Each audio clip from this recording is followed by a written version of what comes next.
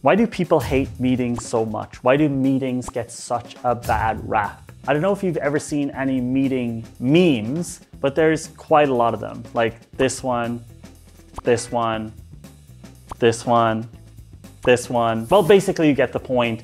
Meetings are a meme within themselves. Basically, people think meetings are a waste of time or that meetings are just there to spawn more meetings. And yeah, meetings are almost like this running joke of corporates especially. It's just something you do to waste time. It's not a real thing. Almost nothing real is happening in these meetings, even though it's one of the key ways that people get things done at companies. And it's so wild to me that they're just so bad and so badly optimized at most companies. And in this video, I want to show you exactly scientifically why meetings are broken. And to do this, I'm going to show you inside our course called Workshop or Master, where we teach people how to run problem solving and decision making sessions. And in the video, you're going to see me talk about why meetings are broken and why you should run a structured step-by-step workshop instead. And there's a little fun exercise in here that I think you're going to like. So grab a pen and paper and let's jump into the video.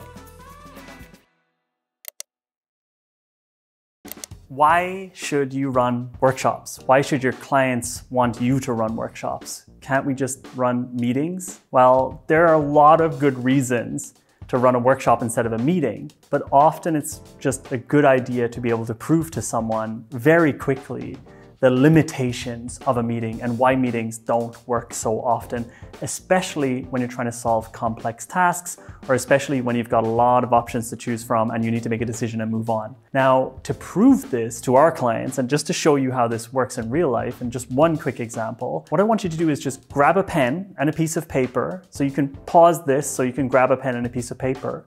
When you unpause, we'll continue. Oh, I'm so glad they paused it. Oh. Okay, welcome back. You've unpaused, or you didn't pause and you don't want to do the task and it's just very sad. All right, what I'm gonna do is I'm gonna flash a couple of words up on the screen and all I want you to do is look at the screen, nothing else. Okay, here you go.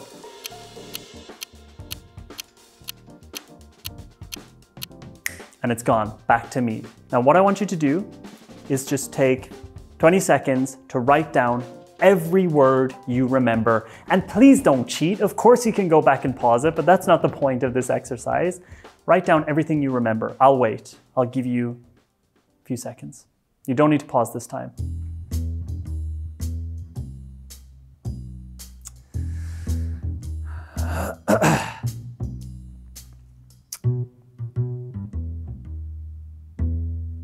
Okay, stop writing. Now, I'm going to show you the words again on the screen, and I want you to figure out how many you remembered. So basically match up the ones you've written to what I'm going to show you on the screen again.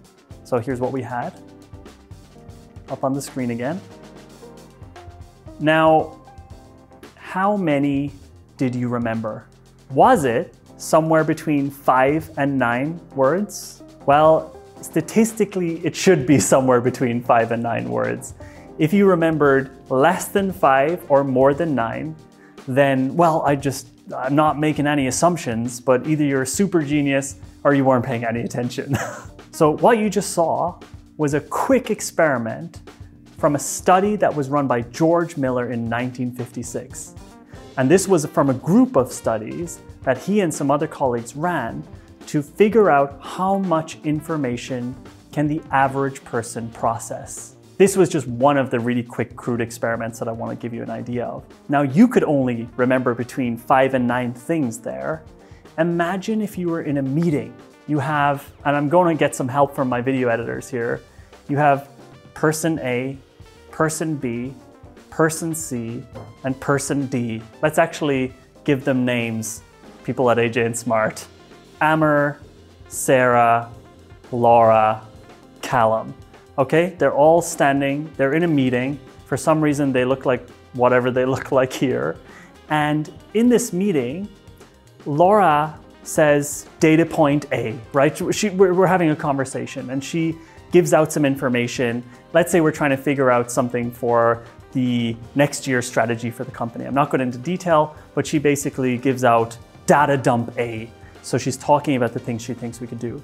So then Callum listens to that. Everyone else listens. Some people take notes. Then Callum says something, he agrees, but he adds something to it. He creates basically A2. Then we have Amr, and Amr's like, actually, what about B? And so he talks for a while and talks about B. And then Sarah's like, well, what about C? And now already you have a ton of information in the room before any decisions have been made. This is just conversation. And everyone is, collecting that information in their own way with their own notes. But basically, people aren't really necessarily remembering what's going on. And there's all these brain issues that come up, like recency bias and primacy bias. For example, the fact that people generally remember the first few things in a set of numbers, or the first few numbers in a set of numbers, and the last few numbers in a set of numbers, so that all the stuff in between just becomes kind of a mess and people don't remember things. Our brains are just not made to process the amount of data that happens in meetings. And what a workshop does is allows us to visualize the conversation. That's one of the core things. It allows us to have somebody, a workshopper, visualize and standardize the conversation on the walls around us or on the Miro board if you're doing it remotely. And this basically takes away the need for the individuals in the meeting to remember the data that's being processed and being kind of downloaded onto the group. There are a ton of other reasons, and that's something we'll talk about more in the rest of the program, but just that one thing, that one limitation that humans can't remember more than 5 to 9 pieces of information. Now, it's a little bit different when the information is kind of clustered, etc., etc. And just the fact that in a normal meeting, people are taking their own notes and having to rely on memory to make decisions, that's a massive issue with meetings. Workshops allow you to visualize meetings and then make decisions based on the data that is visualized around you.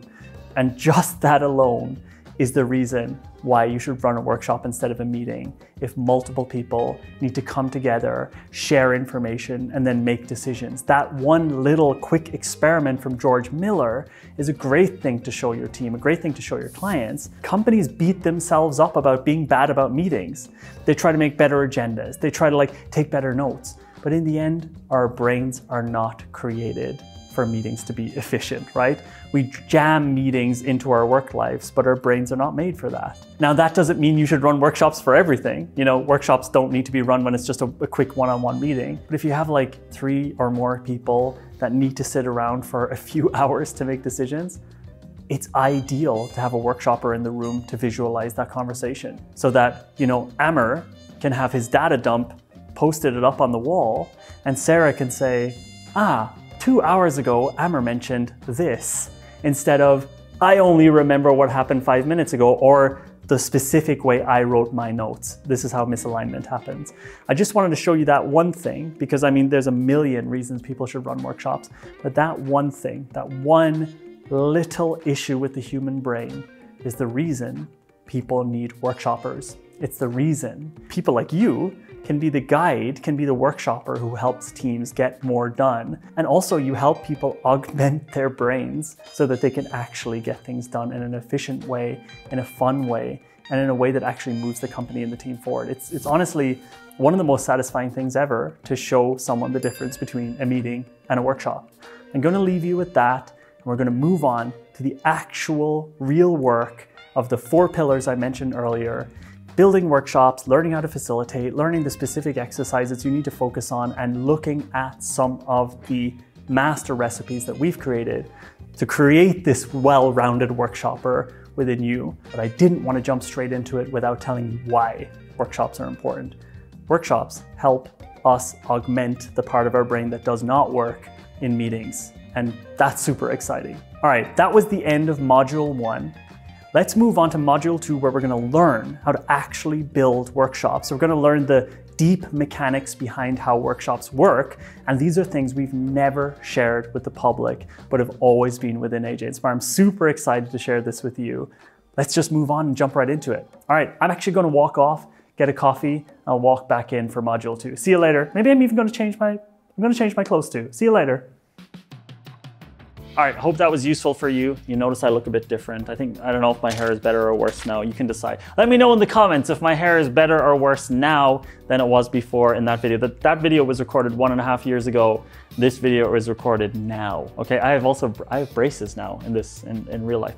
Okay, so if you like that video, it's from a program called Workshopper Master. There's a 1.5 hour preview, free preview of that program down below if you're interested in facilitation, workshopping, etc., etc. Check it out. Let me know if you found that video useful. Let me know how many of those things that you remembered. Was it between 5 and 9? Was it more than 9? Was it less than 5? Did you remember cat and hammer? Let me know in the comments. Thanks so much for watching. Hit like if you liked it. Hit subscribe if you're not subscribed. Love you all. Bye-bye.